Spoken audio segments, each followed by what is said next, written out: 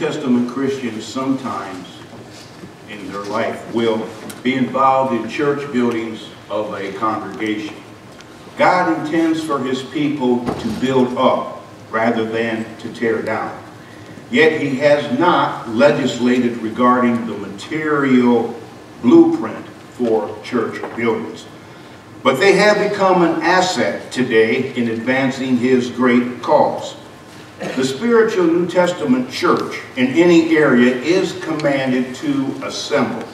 Therefore, the elders are to oversee that there is a physical meeting place to gather for Bible study, worship, and fellowship. Each congregation will face this challenge, to either build in their location or to give aid somewhere else. So as we study this morning God's great building programs, let us learn some principles from the Bible that will help us. Beginning with our first one in point of time, we go to Genesis chapter 6, 7, 8, and 9 with the ark built by Noah. God identified the need and the material for the ark. As the opportunity was there, Noah would have been disobedient had he not been receptive to all the things that God said. In Hebrews chapter 11 verse 7, by faith Noah, being warned by God about the things not yet seen, in reverence prepared an ark for the salvation of his household, by which he condemned the world, and became an heir of righteousness, which is according to faith. The purpose for the building of the ark is simple, as well as twofold. To deliver God's righteous ones from the sinfulness that surrounded them is the first purpose. In Genesis chapter 6, verse 5 says, the wickedness of man was great on the earth, and that every intent of his thoughts, of his heart, was evil continually. And then Peter, 2 Peter chapter 2, verse 5, and did not spare the ancient world, but preserved Noah, a preacher of righteousness, with 7 others, when he brought a flood upon the world of the ungodly. The salvation of Noah's family depended on the ark. In Genesis chapter 6, verse 14 to 16, God gave strict orders about the constructing of the ark. The type of wood, the size, the floors, the door, and even the window. The second purpose is to assure the continuation of pure worship. In Genesis chapter 7, verse 1 to 3, we have 7, not just 2 of each clean animal was taken into the ark. Well, why was that?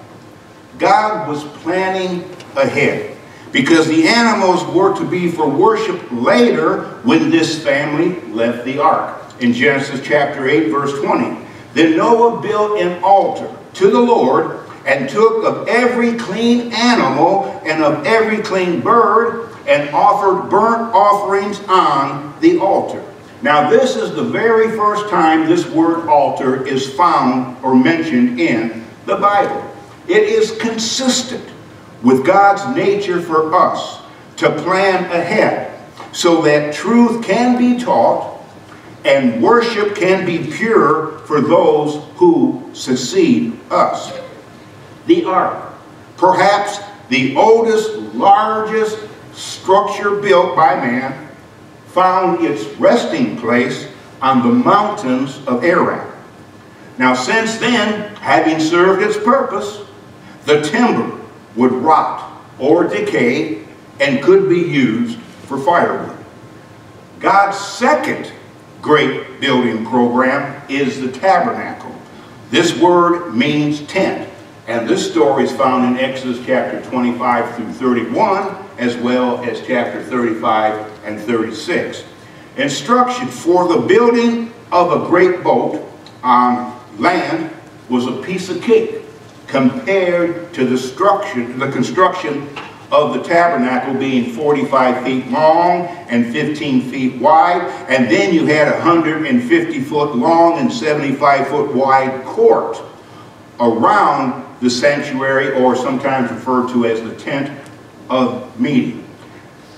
It is a fact that the ark was larger in its dimensions. However, every item to the smallest detail on the tent and the court was given by God. Nothing was left for man to decide. Unlike a family of 8 with the ark. Who were these folks that had a part in the construction or the building of the tabernacle? They were the ones who came out of Egyptian bondage delivered by I Am. Though formerly slaves, they were grateful for a new life to freely serve the God of Abraham, having a willing heart to give as they could. And in Exodus 35, they obeyed the voice of Moses and gave. They gave so much that they had to be held back from presenting their gifts of love to God. Can you imagine if it could be said of the church today, thus the people were restrained from bringing any more? Exodus 36, verse 6. They were also an unemployed people. No longer slave laborers, but they had skills and were willing to work. New Testament Christians who are willing to use their minds, their hands, their feet, and their skills are just as valuable as those of us who use our mouths to teach and to preach. The children of Israel were strangers and exiles on the earth. But they knew that they needed God to go with it. So are we. We are like them that desire a better country, that is a heavenly one. Well, we're not completely sure as to what happened to the tabernacle. But having served its purpose, in 2 Chronicles chapter 5, verse 1 and verse 5, states that the items of the tent of meeting was placed in the house of God. So the last time that it is mentioned by name as tabernacle is during the time of David in 1 Chronicles 16, verse 39. But the tent's fine linen and the metals would most likely be left to where moth and rust destroy. Now, having mentioned the items in the tabernacle being placed in the house of God, this brings us to the building of the temple in 1 Chronicles 28, as well as chapter 29. Now, the tabernacle was great in what it had, but the temple, even on a larger scale. David wanted a role in the construction, but being that he was a man of war, blood was on his hands, and the innocent blood of Uriah. You see, David, if you recall, had arranged to make sure that Uriah dies on a battlefield so as to cover up his adultery with Uriah's wife, Bathsheba. David intended to build a permanent home for the Ark of the Covenant and had begun the preparation in 1 Chronicles chapter 28. Yet God said, no, it will be your son Solomon that I have selected. So David gave to Solomon the plans that were pertaining to the temple and all that goes with it. In 1 Chronicles chapter 28, verse 19. All this, said David, the Lord made me understand in writing by his hand upon me all the details of this pattern. Though Solomon is given the privilege to build the temple, King David said to the entire assembly, my son Solomon, who alone God has chosen, is still young and inexperienced.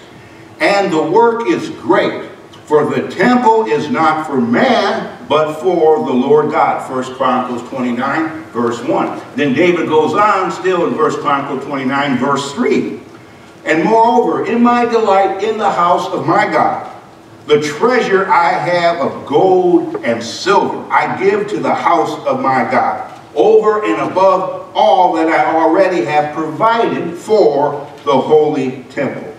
Though David is not in charge, he still jumps in with both feet to support the construction all that he could. Yet little people sometimes hinder rather than help unless the total project can be their very own. Brethren, remember, whatever we build is for those who will follow as well as those who are present. The people's role was that they followed the leadership who took the lead as pacemakers. This is established in 1 Chronicles chapter 29.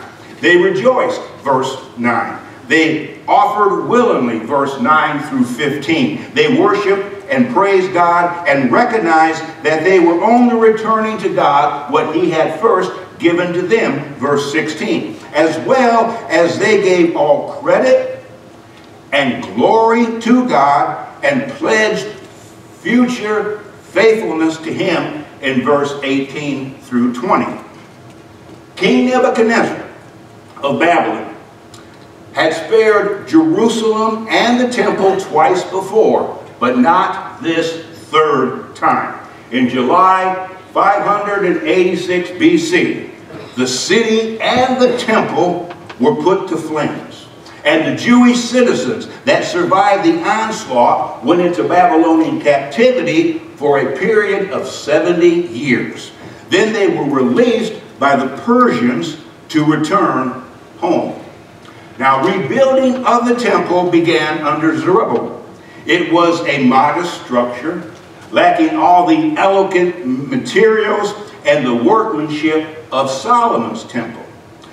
Later, Nehemiah returns, and he fortifies and rebuilds the walls of Jerusalem so that the city can now be a functioning community. Walls are important, though our current president does not seem to grasp that simple concept. But Nehemiah records in chapter 4, verse 6, "So we built the wall, for the people had a mind to work."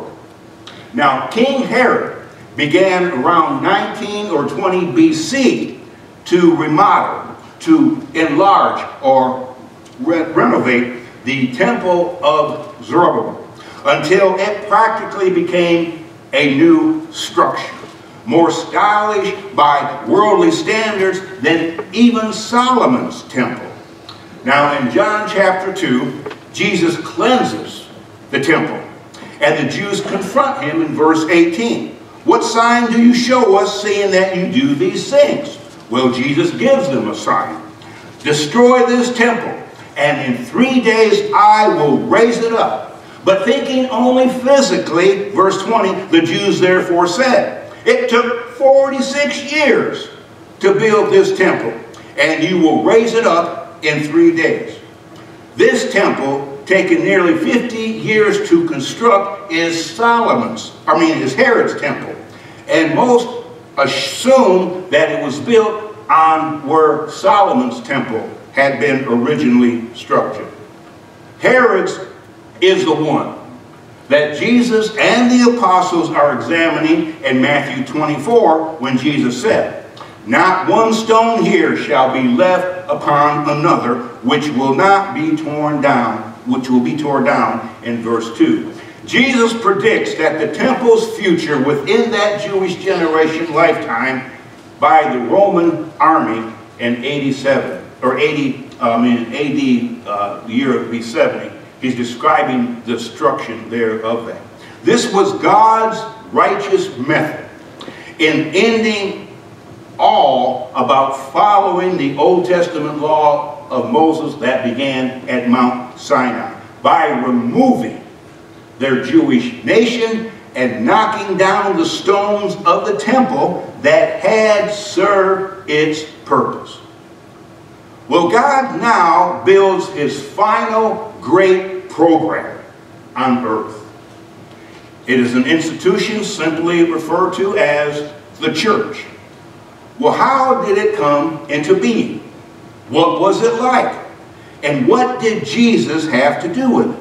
Well, to answer these questions and others similar to this that are important, let's consider the passage that was read earlier in Matthew chapter 16, and we're going to look at verse 13 through verse 19. What can we learn from Matthew's passage about the church? The most important part of this wonderful statement in Matthew 16 verse 18, upon this rock I will build my church, is the I. Who was to build the church? Jesus. The church was established by Jesus. But who was this Jesus? Well, his disciples told him that the folks had said that he was John the Immerser, Jeremiah, Elijah, or one of the prophets. Now, these Old Testament figures were great and godly Jewish men sent by God. It also showed the people had recognized one truth about Jesus. He was a prophet. But Jesus was more than that. He asked his apostles, "But who do you say that I am?" in Matthew 16, verse 15. Now, Peter was quick to answer, "You are the Christ, the Son of the living God," in verse 16. Peter affirmed two things in his statement. He said Jesus was the Christ. Jesus was the Messiah, the anointed one, for whom the Jews had been looking for hundreds of years, since Moses declared, "I will raise up a prophet among your countrymen like me, and I will put my words in his mouth, and he shall speak to them all that I command you." That's Deuteronomy 18, verse 18. Peter also said that Jesus was the Son of the living God. He was the living God in that he was not dead, like the lifeless, cold idols of the Gentile heathens. Jesus was also God's Son. Peter confirmed his belief in Jesus and Jesus' deity. Jesus was not just a man, he was God himself. He was God in the flesh. Now, Peter makes what we want to refer to as the good confession that all Christians make. Paul writes, "Take hold of the eternal life which you were called, and you made the good confession in the presence of many witnesses." 1 Timothy 6, verse 12. That means each of us, having been water baptized to be saved, believe Jesus is the Christ, the Son of the living God. This fact should impress upon us as we dwell on the church that Jesus built, especially by one who was and is the Christ, the Son of the living God. Now, who in their right minds wants to be a member of a church not built by the Son of God? I know you don't, and neither do I. Also, the church was built upon a solid foundation. Jesus congratulated Simon Bar-Jonah due to his good confession about Jesus' divinity having been revealed by God. The source of divine truth about Jesus is God. He opened the truth to Peter through what Jesus was, what Jesus had said, and what Jesus did. God reveals it to us in the same way. We examine the evidence that is given in the Bible, and then we reach our decision. Jesus next says, "And I also say to you that you are Peter, and upon this rock I will build my church." Well, what was the rock on which the church was built? Some mistakenly think that Jesus was talking about the church being built on Peter in verse 18. Yet several things are wrong in regard to this very twisted falsehood. One is that in the Greek language, this is what it was originally written, the New Testament in Koine Greek, the word Peter and the word rock are different. They're not the same. They have different genders. Peter is masculine and rock is feminine.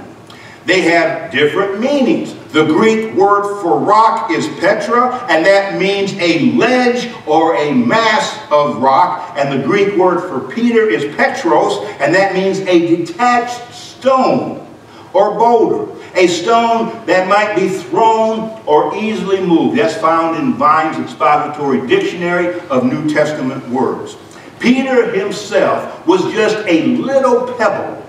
And that well describes Peter. He was changeable, movable, indecisive. He would not have been a good foundation for the church.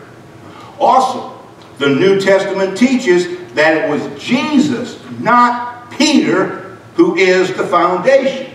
For no man can lay a foundation other than the one which is laid, which is Jesus Christ. 1 Corinthians chapter 3, verse 11. The church was built upon a solid foundation, Christ, and not a shaky, unstable Peter. Well, what then is the rock of which the church is built? Number one, the fact that Jesus was the Christ, the Son of the living God. Number two, faith in that fact. And number three, the good confession of that fact by Peter before others that were present. The rock-hard foundation on which Jesus built his church was the rock of his own divinity.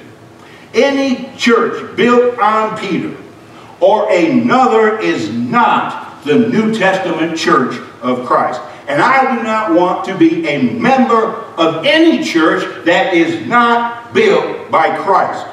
Do you? The church would also begin in the future. Again, back to Matthew 16:18. I will build my church. Obviously, when Jesus was saying verse 18, he had not as of yet built his church. It was still going to be some time to come in a short period in the future. The church had been planned from eternity. But the kingdom that Jesus proclaims is at hand, or immediately coming. That's Matthew chapter 4, verse 17. Well, when did it begin? Still predicted and not in existence in Acts chapter 1, verse 6. But it is recorded as having arrived in Acts chapter 5, verse 11. And great fear came upon the whole church and upon all who heard of these things. So somewhere between Acts chapter 1 and Acts chapter 5, the church began. In Acts chapter 11, Peter explains to the church in Jerusalem how the Gentiles had received the Holy Spirit. He says in verse 15, as I began to speak, the Holy Spirit fell upon them just as he did upon us at the beginning. The beginning of what? The beginning of the church. In Acts chapter 2, verse 1 to 4, the Holy Spirit came upon the apostles. Then they started to preach for the very first time the New Testament gospel. And that was the start of the church in Acts chapter 2, verse 41 and following. The New Testament church began on the day of Pentecost in Acts chapter 2. I want to be a part of the church that started on that day. Not a member of some latter-day church that began hundreds or centuries later. Do you? Matthew 16:18, I will build my church. My means the church belonged to Christ. Not any pope, Martin Luther, John Calvin, John Wesley, Joseph Smith, or 100 other founders of man-made churches. Of all the truth that we have studied and learned so far, I can add some more facts right now. Jesus is the head of the church. He is the king of his kingdom. He has all authority. He is the Savior of the church. And he purchased the church with his own blood. Here's your verses. Colossians 1 verse 18. Matthew chapter 28 verse 18 to 20. Ephesians 5 verse 23. And Acts 20 verse 28. All of this has practical meaning to us. If Jesus owns the church, should not the church be called by his name? If Jesus is the head of the church, should we not listen to and obey him rather than some human council or earthly pope? If Jesus is the Savior of the church, should we not be part of it? I want to be of the church that Christ owns, that is his possession. Don't you? Back to Matthew 16, 18. I will build my church. Now notice, church is singular. It is not plural. Jesus built only one church, not a couple, a few, several, a dozen, or many. There is only one New Testament church. Just one church that Jesus established. There is one body, Ephesians 4, verse 4. And back in Ephesians chapter 1, verse 22 and 23, Paul explains that the one body is the one church that Jesus built. Now, of course, there are many congregations of this one universal body. But all these local congregations, they taught the very same thing. They worshiped in the same way. They had the same organization. And they proclaimed the same plan of salvation based upon God-given patterns. They were not different types of churches. They were the same church meeting in different places. In the first century, there was just one church that existed, and it was not a denomination. All these different denominations today did not come from God. In God's plan, there was but one church or one body. He cannot be pleased with all these hundreds of churches that claim to be following Jesus today. But God can be and is pleased with the one church that Jesus built, for that is his body. Now we can learn something about the nature of the church from Jesus' statement in Matthew 16, 18. The Greek word that Jesus used for church is ekklesia, which comes from two words that mean out of and to call. So the word literally means called out. So we need to ask, but called out from what? The church is composed of those who are called out of darkness into Christ's marvelous light. That's found in 1 Peter 2, verse 9.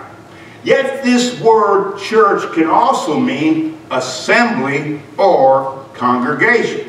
So when we read in Romans 16, verse 16, the churches of Christ, that could be translated as the congregations or the assemblies of Christ.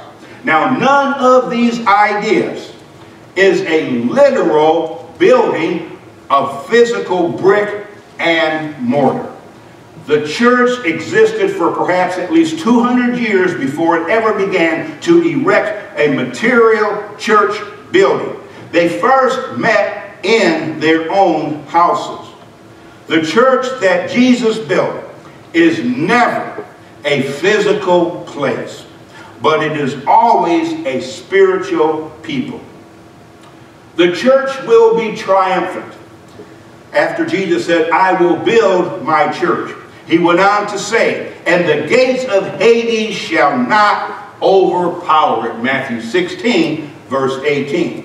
What Jesus meant was, not even death can prevent my accomplishing this purpose. This is exactly what occurred. Jesus promised his church, but then he was crucified. So his disciples, they are confused and made sad. But Jesus arose from the dead. The power of death could not prevail over him. Then for 40 days he spoke the things concerning the kingdom of God. Acts chapter 1, verse 3. Then he went on to establish the church in Acts chapter 2. And death could no more succeed in keeping us, in the kingdom from receiving our ultimate reward of eternal life. 1 Corinthians 15, verse 24. Despite all the opposition that Satan will hurl upon the New Testament church, in the end, the kingdom will be victorious. Now, Jesus also uses the words church and kingdom interchangeably. In Matthew 16:18, I will build my church. Then in verse 19, I give you the keys of the kingdom of heaven. So did Jesus change subjects? No. He was talking about the same institution in both verses. When he built his church, he set up his kingdom at the same time. The church and the kingdom are the one body of Ephesians 4:4. In fact, in Colossians chapter 1, verse 13 and 14, the obedient believers of the first century had been transferred from the kingdom of darkness, which is Satan's, into the kingdom of Jesus, who was the Lord's Son. Now, the kingdom is presently here. It is the church which arrived in Acts chapter 2 on the day of Pentecost. Those today who are waiting for the promised kingdom to be established on earth when Jesus arrives or comes, they wait in vain. Now, Peter was to announce the terms of the entrance into the church. Jesus said to Peter, I will give you the keys of the kingdom of heaven, and that is in verse 19 of Matthew 16. Now the keys of the kingdom were the conditions which had to be met in order to enter the church or the kingdom. Peter was the first to use those keys in preaching the New Testament gospel to the Jews in Acts chapter 2. And he was the first to use the same keys to open the spiritual door of the church or the kingdom to the Gentiles in Acts chapter 10. Peter announced to those that believed to repent and be baptized for the forgiveness of their sins, and that they would receive the gift of the Holy Spirit. This is found in Acts 2, verse 36 to 38. Therefore, the terms of entrance in the kingdom for all accountable people were faith, repentance, and water immersion. When you do that, the Lord will add you to the New Testament church that Jesus built. Acts 2, verse 47. The words of Peter and the other apostles were to be authoritative in the New Testament church. Still in Matthew 16, verse 19, Jesus says, wherever you, speaking to Peter, shall bind on earth, shall have been bound in heaven. And whatever you have loosed on earth, shall have been loosed in heaven. Jesus is saying to Peter, he's saying, when you teach something, what you bound is required. What you loose or is allowed would be the official authority. His teaching here on earth would be recognized in heaven. However, this same promise was given a short time later to all the apostles by Jesus in Matthew chapter 18, just 2 chapters later, verse 18. Their teaching would be equally authoritative to that of Peter's, no less or no more.